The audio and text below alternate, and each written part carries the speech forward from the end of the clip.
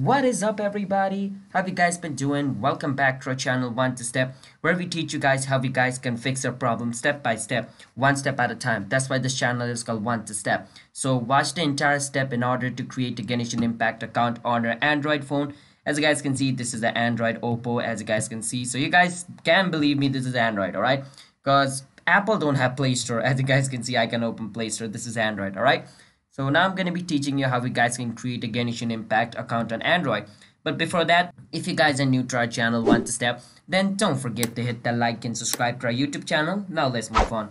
But before moving forward, I'm going to be clear. Genshin Impact is not available for Android. It's only available for PC, Xbox, PlayStation, and Apple. For Android, it's not available. So you can create an account, but you can't play it on Android. To create an account, you need to go on your Chrome. And on your Chrome, you want to search for this. You want to search for MiHoYo account creation like this.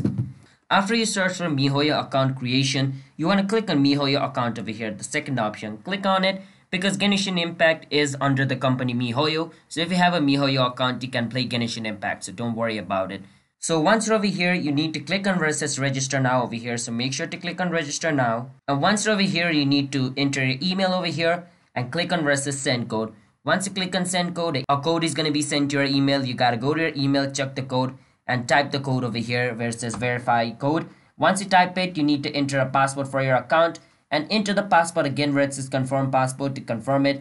And click on I have read its terms and service and click on register. And your MiHoYo account will be created and you can play Genshin Impact using that account, alright?